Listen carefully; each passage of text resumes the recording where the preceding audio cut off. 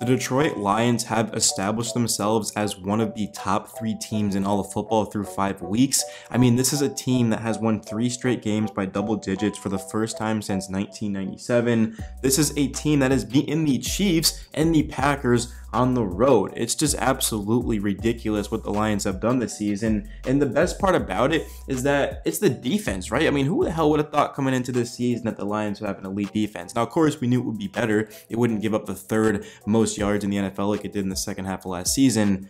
But did we expect it to be this good? I mean, I'm looking at a guy like a Jerry Jacobs who has 3 interceptions in the past 2 weeks. I'm looking at Aiden Hutchinson, who looks like he could win Defensive Player of the Year.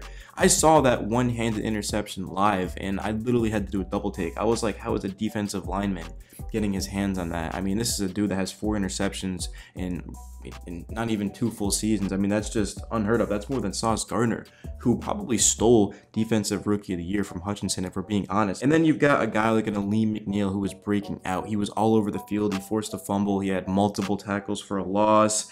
This Lions defensive front, combined with their offensive front, it's one of the best in football. I mean, it's unreal, and that's why I think the Lions have honestly probably the best chance against the 49ers right now. Now, the Eagles are undefeated, don't get me wrong here, and the Eagles, they went to the Super Bowl last year. But the Lions, I mean, the way Jared Goff's been playing, you've got David Montgomery, who might have been the sneakiest pickup this offseason, combined with Jahmyr Gibbs and Jameson Williams. Once these guys get a little bit more comfortable in the offense, Jameson Williams played in 47% of the snaps. Jahmyr Gibbs obviously didn't play. Amon-Ra St. Brown obviously didn't play. But it didn't matter because the Lions still dropped 42 points. And yes, it was against the worst team in football, statistically speaking, off of record, but that's still a massive win. When are we going to start talking about them having one of the best coaching staffs in the league? You've got head coach, of course, Dan Campbell, offensive coordinator Ben Johnson, who, by the way, the 49ers stole literally the same play from Ben Johnson that he created and used it to score a touchdown. So it goes to show that, yes, Ben Johnson is one of the youngest, brightest minds in football. And although he does deserve a lot of the credit, Aaron Glenn does too. I mean, why do you think Bryce Young threw 2 interceptions? Aaron Glenn is crafting schemes and coverages that make it really difficult on a rookie quarterback. Bryce Young isn't a normal rookie quarterback. I know it's easy to say that because he hasn't played well this season. His team hasn't won a game. A lot of that is just the talent around him. But Bryce Young is very smart. He's won a Heisman. He's had huge drives, big games, just about as big as any other quarterback in college football. He had just no answer for what Aaron Glenn was crafting up. Even the linebackers, man, are fantastic. Anzalone had 11 tackles. Derek Barnes had 6 tackles. I mean, you're just calling everyone's name out here, right? I mean, like I said, Jerry Jacobs had his 3rd interception in 2 weeks. Will Harris had a big day. He stepped in for Bryant Branch, and he finished with 9 tackles and a fumble recovery. Unfortunately, sucks because Emmanuel Mosley tore his ACL again, literally, 2 snaps, a minute, and then he's gone once again. CJ Gardner-Johnson's on the IR. Brian Branch did not play in this game. And we're going to see who the Lions really are in the next 2 weeks because they're on the road against the Bucks and the Ravens. So if the Lions can win those games, I mean, wow, are things going to start to escalate? Because right now, this is the highest, I bet you a lot of you listening right now, this is the highest you've ever felt about the Lions in its franchise history. But if they're able to go on the road and beat 2 good teams, especially defensively, I mean, we're going to start to have some serious discussions about the Lions legitimately being a Super Bowl contender. But let's talk about this Panthers game because there is some things that I want to discuss, even though it is a bad Panthers team. I mean, the Lions to, of course, take care of business just shows that this team is for real because this was a trap game. The Lions had just beaten the Packers last week, and now, of course, they're facing the worst team in football, a team that is desperate for its first win. The Lions, I feel like last season would have lost this game. Oh, wait. Now that I think about it, they did. I mean, they did lose to the Panthers. That was a game that everyone thought they'd win.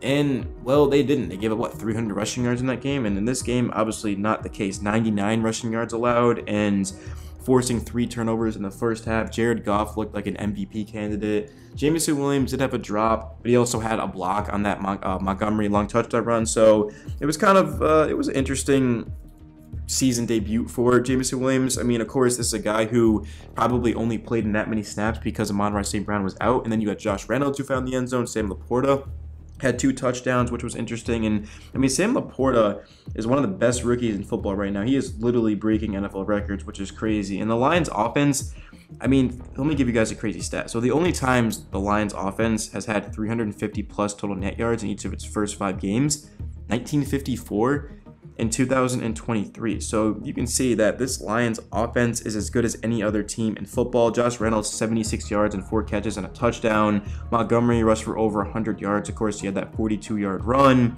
that I just mentioned. And Laporta, 3 receptions for 47 yards and 2 touchdowns. He's now just the second tight end in the NFL ever, and the first since 1975 to have a total of 275 receiving yards, 3 touchdowns through the first 5 games of a player's career.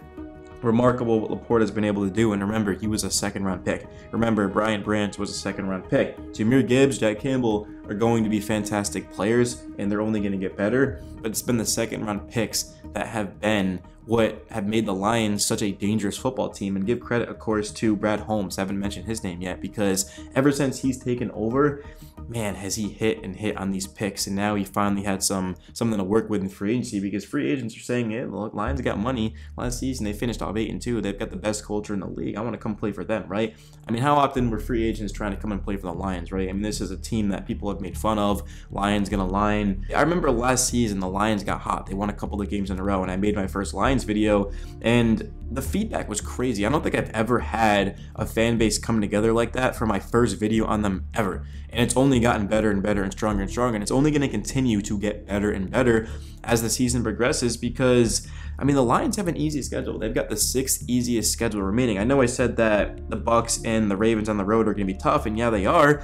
But, I mean, why would the Lions not win those games, right? Why would the Lions not be favored to win those games? This is a team that has one of the most offensive defense, but they literally had 11 first downs passing and 11 first downs rushing against the Panthers. And then defensively, the Lions are 8th in pass defense for DVOA and 4th in run defense in DVOA. So you can see that this team defensively can get after you in multiple ways, with the breakouts of both, honestly, Aiden Hutchinson and Ali McNeil.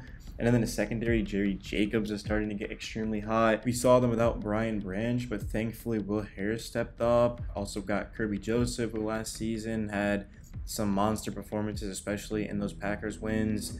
And then you got Cameron Sutton, right? No, unfortunately, like I said, Manuel Mosley, which is unfortunate because he honestly was one of the best number 2 corners in football last season when he played. Linebackers, Campbell Anzalone, Malcolm Rodriguez, Derek Barnes. Even Jalen Reeves-Maybin's a very solid player. James Houston's a guy that a lot of people continue to forget isn't playing. Last season, him and Aiden Hutchinson teamed up. They helped the Lions break the all-time rookie sack record, which was crazy. Charles Harris, Isaiah Buggs, both very, very solid players. John Kaminsky is a great player. I'm excited to see what this defense is going to be able to do in the next couple of weeks, because right now they have, without question, a top 10 defense.